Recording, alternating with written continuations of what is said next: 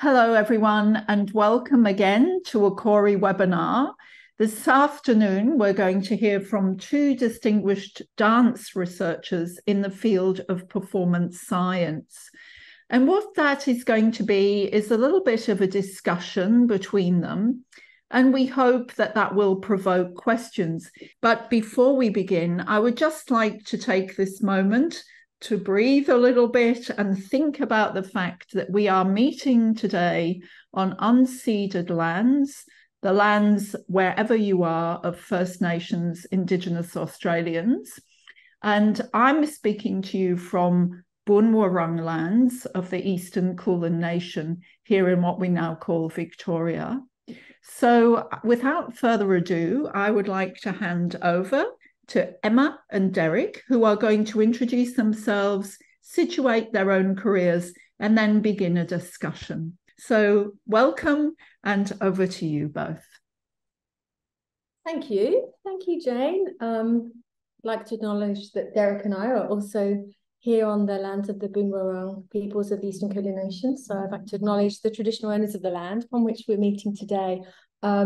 I'm Emma Redding, and I'm the director of the Victorian College of the Arts, the VCA, at the University of Melbourne. And prior to that, I was a professor in performance science at Trinity Laban, which is a conservatoire of music and dance in London, England. And I was in charge of the dance science department, which included research, education, and knowledge exchange. Yeah. And my name is Derrick Brown-Appenzeller is my full name. I am also currently at the VCA. I'm a senior lecturer here in dance. And prior to the VCA, I worked in two different places in Europe. My home that I identify most with is Holland, so the Netherlands, and Amsterdam in particular. So I worked at the University of the Arts in Amsterdam and the University of Bern in the Institute of Sports Science. In both places, looking at dance science, but also performance science as well. And then prior to that, I had a career in dance as a dancer. So I think that's enough for now. Yeah. And Derrick and I know each other quite well. We do. So we thought it'd be quite nice to just have a conversation. Absolutely. And of course, you've been here a few months. I've been here almost 2 years now. So I wonder whether actually our thoughts about dance science have changed since being here and talking about dance science and our previous work with new colleagues and scholars here in Australia. I was thinking about, the title of this this talk, sort of the debates, current debates in dance science. And for me, what I've found I've done in the last year or so is almost debate the field itself, as opposed to kind of what are the new research questions in dance science, more what is dance science? And I think I've sort of shifted my view about maybe the tensions in dance science, or the sort of the paradox, or I was looking at thesaurus earlier, paradox meaning also absurdity of dance science, because in some ways, it is an oxymoron, art, science, those two words don't go well together. And dance science, it is the kind of the coming together of two disciplines to make a new academic discipline, dance science. Dance science didn't exist not that long ago as an area that you could study and research at university. So it's a kind of this new amalgamation of quite disparate disciplines. But my statement for Derrick to respond to is surely anyone interested in dance should be interested in both the art of dance and the science of dance. Yeah. What do you think? That's a lovely opener. I accept that paradoxical sort of inquiry. What is the absurdity, if you will, of dance and science? And I would also add to that, for all sciences, because music has a science, or performance in general have these sciences. And on the one hand, you could say it's this sort of academic jargon that looks at STEM versus STEAM, or academics that rest within mathematics and engineering versus those that rest within the humanities. You could say that's a part of it. But I think the more interesting and integral part of it is that it is born out of this increasing knowledge in the last 30, 40 years about the performer, the true demands of the performer and what those may or may not be. depending on which area of dance you sit in. And I think I would agree, since being here, I've only been here since July, excuse me. So also already then grappling with this idea of what do we mean by science? What do we mean by investigation? And also trying to unpack that in this place situated in Australia, but in particular in Melbourne, and what that might look like. I don't know if that answered the provocation as much. Yeah. It's funny because it used to just reel off my tongue the sort of aims of dance science. And now I kind of hesitate a bit. I used to sort of say, well, dance science, the aims are to enhance dance training and optimize performance through physiology, psychology, biomechanics. But of course, the dancer isn't situated in any of that. The dance training, the dance performance, but what about the actual dancer? I remember years ago, in the early days, sort of 20 years ago, when there was also a disjunct between those who were involved, the sort of the neuroscientists and the sports scientists and the dancers, and were sort of trying to understand each other's worlds. I always remember that there was a time at Sadler's Wells when a neuroscience stood up and said, well, surely you dancers want to get to a point where you don't have to think anymore about what you're doing on stage. It becomes so automatic that you could almost think about what you're having for dinner tonight or your shopping list. And of course, you work with sports scientists a lot because you've done a lot with the Royal Ballet Company in London. Is there still that disconnect, or do sports scientists, would you say, they've got more of an empathetic? I think that's a great point. I think it has moved on. So I think sports science, just like dance science, has gone through this nascent sort of movement, and it's very encouraging now to look at the sports scientists at the Royal Ballet in particular and see in the way in which they talk about dance and engage with the material of dance and dancers, that they start to understand that it's not just about the quantifiability of dance, but it is about the holistic person. And that's very hard for certain types of scientists. So those who might be biomechanists, for example, are really looking at the quantifiability of what a jump looks like.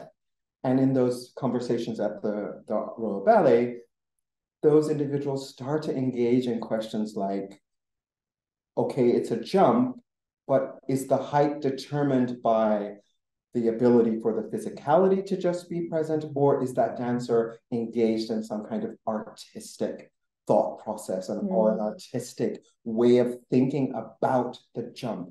And those are really wonderful conversations to be in. When you hear someone that's not from dance gingerly asking questions about, well, maybe it was the music, or maybe that dancer was really in the artistic headspace, and they feel very nervous about it.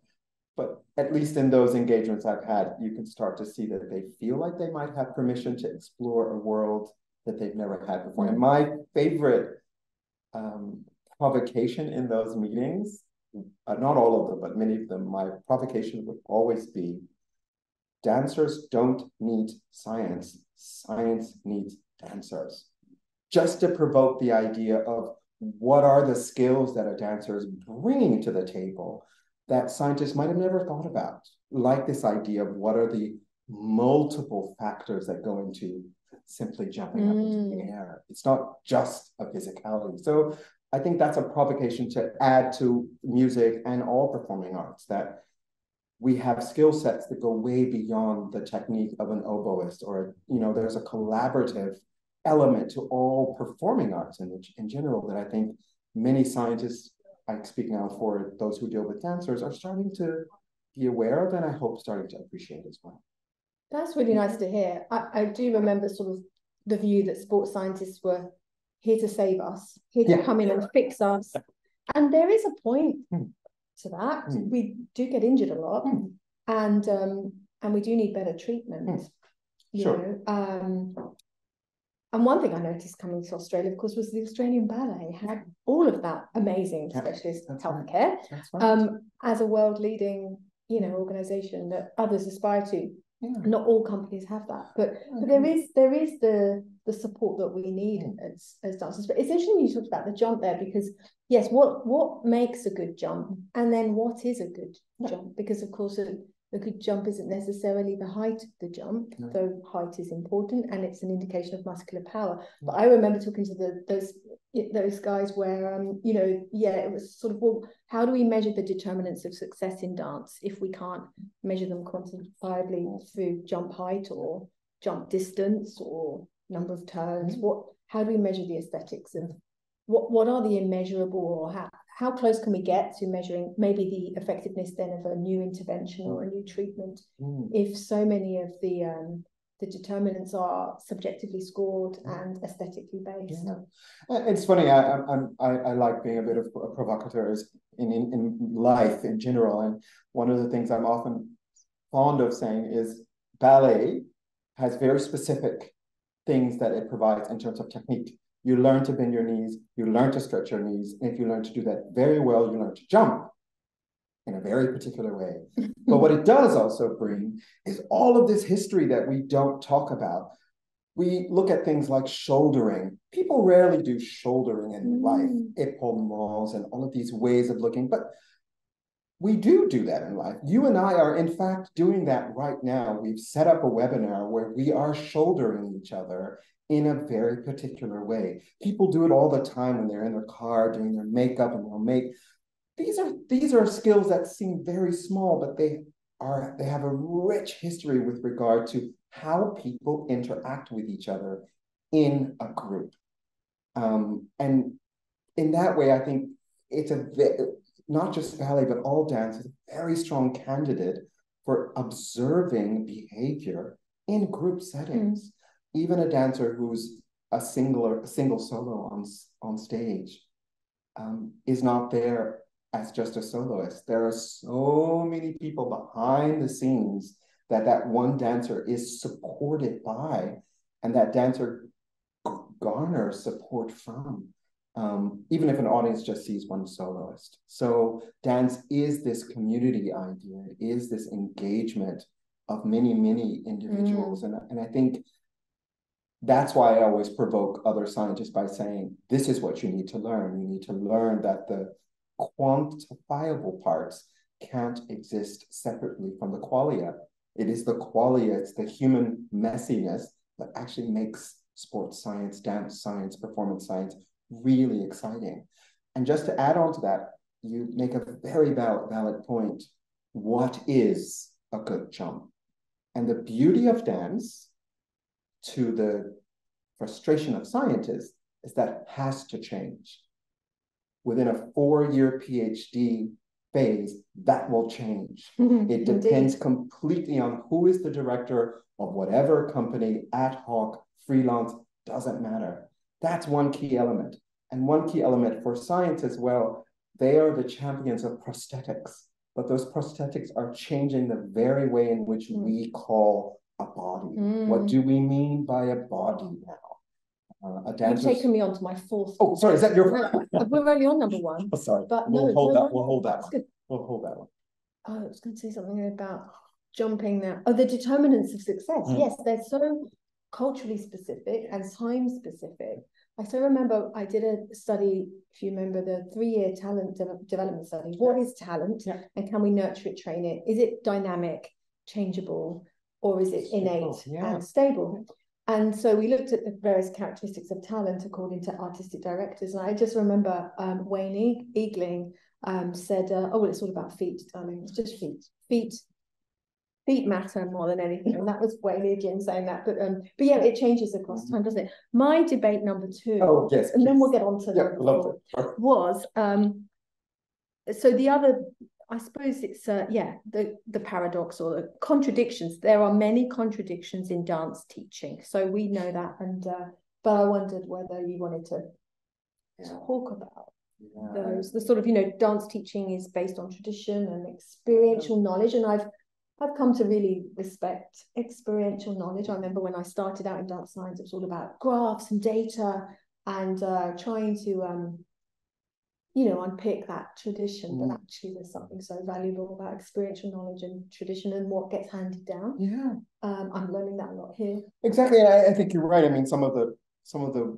ways and means in which I am not even grappling, but learning to embrace what I'm learning about indigenous knowledge and indigeneity in general is this idea of what is passed forward, what is shared and what is passed forward. And I can certainly say that in terms of dance education, what's interesting about dance education is it has been an oral tradition. We don't see it as an oral tradition because we accept that Martha Graham has codified her technique, or Merce Cunningham has codified his technique, and we have Vagonova, and we have Jacetti, and we have all of these codifications. But those codifications in the beginning were based on specific types of bodies doing specific types of dance at a specific time frame.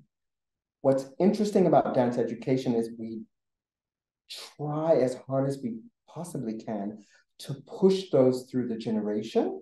And in some ways, and sometimes we're really successful, and in other ways we fall short because the syllabus becomes more important than what is actually being presented in front of you at that. And that's not just a classical ballet. Even now in hip hop, we are starting to get, and street dance, we're starting to get codifications of technique. And one of the dangers of that is when we're not dynamic, thinking about talent identification, we are not able to keep those techniques flourishing in the time we live in. 30 years ago, 40 years ago, no one was still on stage when they had a hip replacement. It wasn't even a discussion. And now people come back 2 days after a hip replacement, and their physios have to literally hose them down and hold them down, not to do their first développé. It's like, no, just start with plié. So bodies are changing, and I feel our education sometimes falls short in that we are keeping a tradition without recognizing that there are small shifts. And the beauty about ballet is that we have documentation. We have wonderful videos of what first position looked like in 1910, and it's different from how it is different now.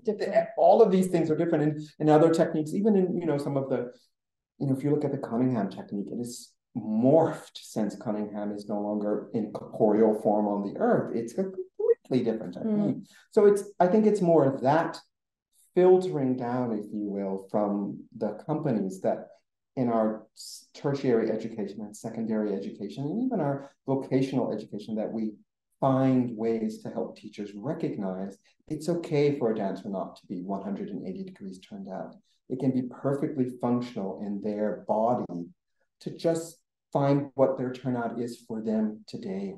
And I suppose somatic practice has allowed us to embrace the body and the individual and recognize that bodies are changing and we are becoming more inclusive. So bodies are becoming more diverse. And also choreographic styles are becoming more diverse as well. And, dancers these days are not graduating and going into the Graham Company or the Cunningham Company. So why should they train in one codified technique? And so I suppose they're working in an eclectic mix of dance styles and therefore need to be prepared for that as well. But also down on the ground in the studio, the contradictions that happen constantly are quite interesting. So this kind of conundrum, the sort of what is anatomically correct or biomechanically correct, if we can say that anything is correct, versus kinesthetically or aesthetically right or ideal or wanted. So I'm just thinking about the very obvious one in ballet when teachers still sort of say, throw your leg in grand battement from the back. And, I used to be like, that's anatomically incorrect. But actually, I understand why, because the image works. And, it means that the pelvis is more likely to stabilize than tuck under. So what is kinesiologically wrong, incorrect, I should say, is kinesthetically ideal, desirable, right? I think you're spot on. And I think it's a great provocation because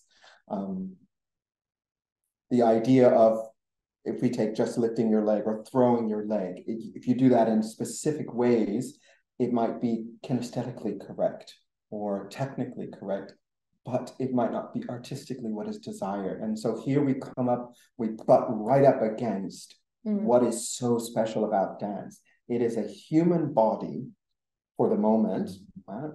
We can debate whether there are other forms of dance, but it is the human body who refuses to accept its limitations. Or tries to extend them and push them and challenge them. Doesn't accept them. Because artistically, artists are always moving via a body. They are never just resting in the body saying, this is all the body can do. Yeah. So Come I'm and just watch going to me. come and watch this. They're always going, but I mean, we use ballet in this context to explain its tradition, not to accept that it is better or worse, but we have so many examples in ballet where artists have gone, what is this verticality? I don't want verticality. I want everything to be off center, which shifts the entire dynamic of the company. The physios all, get gray hair thinking, okay, now everyone's off center. A whole new host of injuries that they didn't have in previous seasons. And that challenges the physiotherapists, that challenges the teachers. Everyone moves forward. That is the artist resting in the middle of that. And I think as a researcher and as a scientist, I'm always humbled by that. Because I think, oh yeah, that's the behavior part. You can't ask for perfection and think perfection is excellence. They are two different things. And perfection is rather boring. And excellence opens up a whole other world of aesthetic. Imperfection is engaging. Yeah, absolutely. And perfection is boring. Yeah, exactly. Yeah. So I think in terms of the question about education, I think what's exciting, I'm thinking about Wayne McGregor, just off the top of my head. He just came in mind. But also, there are many, William Forsythe, I think there are many examples, and I'm sure there are many individuals here, even in Melbourne, Carol Brown, the head of dance here, who walk into the studio and bring with them the knowledge of what excellence could be rather than what perfection could be. And you brought up the idea about different bodies. I think that's what's so exciting now, even in all forms of dance, and in hip hop, for example. It's so empowering to see, and street dance, to see the female body and the female dancer taking charge of their own identities in those spaces and creating for themselves, as opposed to sort of stereotypical, always top-down, heteronormative, masculine normative way of looking at dance. So it pops up everywhere now, and I'm really excited. And now it's just a question of finding a way of filtering that into the studio and into the training, because it's a good word you provoke with dance training. What do we mean by training? Yeah, no, I know, it's a bit contentious. Yeah. Are we animals, or is it, is it a circus? I'd like to think that we're just going to broaden out that term and still use it. Yeah. And if people are so against it, and then we're talking about dance practice or dance preparation that's been sort of passed around. That brings me nicely onto the last one. And then maybe you've got a question for me. No, I like yours. I like this. Okay, so it doesn't feel one by one. It feels all over the place. So the last one, but we've been touching upon it, is about dance science in terms of its blind spots. So there are many blind spots in dance science, and I've realized that more here than ever in my last 25 years of working in dance science. And I'm not just talking about the lack of research in other genres, because of course that's, dance science has mainly been focused in ballet, contemporary, in the Western world, a very Western notion of what science is. In the last 3 years, we've seen research, if you look at the Journal of Dance Medicine Science, Irish hip hop, classical, Indian classical dance, Chinese dance, so circus dance, and it's not just that in terms of the language is English, the literature is in English. So when students say there's no literature in such and such subject, and we all take that as the case, it's not, because there might be some research published in other languages, of course. But I'm not just talking about that. I'm talking about the as we touched on, the what is a body, what is healthy, safe practice, and according to who and for who. And I was talking to an Indigenous colleague in dance the other day who said, well, dance science talks about floors being safe if they're sprung, if they're brightly lit and air conditioned. But for me, that's a colonized floor for me. She was saying, for me, the floor that is safe for me is a circular one that's outside. So I just thought that's interesting. We go on and on about these recommendations and these guidelines for safe practice. But who are they for? And who were they written by? Anyway, I'm sure you've got lots to talk about on this subject. No. I think it's an excellent provocation. And it's a humbling one as well. And I think it's a necessary one now, where we are now. Yes. So I guess you and I, from completely different perspectives of performance science and research in general, are still sort of coalescing in the same place and asking the question, for whom? And, you know, as a person of color, I often am confronted with that idea about a floor. A sprung floor is based on a particular anatomy as well. It's based on a particular idea of what we consider, we don't use that word anymore, a plumb-lined body to be. What does it mean to be aligned? And sprung floors have encapsulated that in their algorithms and their programmings when they start to talk about what are the stressors that are coming into the floor based on what the stresses are when a dancer lands or when they move across space. So even something like that, as a person of color who has a very different body, who has a very different type of alignment, very different foot shape, very different knee structure, very different hip structure, the idea of what ideal is, even in something as mundane as a floor, has huge ramifications if I'm coming from a non-Western perspective or from a non-sort of traditional proscenium dance perspective. That could be wildly different. I'm thinking along the lines of someone like Yvonne Rainer, who was a champion of modern dance in the olden days, with regard to what it meant to be pedestrian versus what it meant to be a professional dancer, and those ideas about what space looked like and how you occupied that space. And many of those dancers were done in trainers without a sprung floor and you have beautifully now on social media amazing ballet dancers doing the most incredible grand jetés in the middle of the street in London or in, and no one's going, that floor is going to, and they're not doing that either. So it is an interesting balance when you're talking about health and safety, because that's what we're talking about. And we're also talking about institutionalization, because when we're in institutions, we do talk about health and safety. We want to care for our individuals. And so we do create these frameworks. So yeah, I think learning from our Indigenous colleagues, but also I was just having a wonderful conversation with a musician who is a Taiwanese, and I learned that there's an entire population in Taiwan that is Indigenous. That's not shocking, except I knew nothing about it. So I thought, what? So I went and looked it up, and I thought, oh yeah, of course. The indigeneity is everywhere, and it brings with it, keyword, different knowledge systems. And I think now where I am is, I love being a scientist. I love numbers. I am a quantifiable freak. It's my thing. However, I'm learning to embrace more of these other knowledge systems, even of quantifying things, of systematizing things.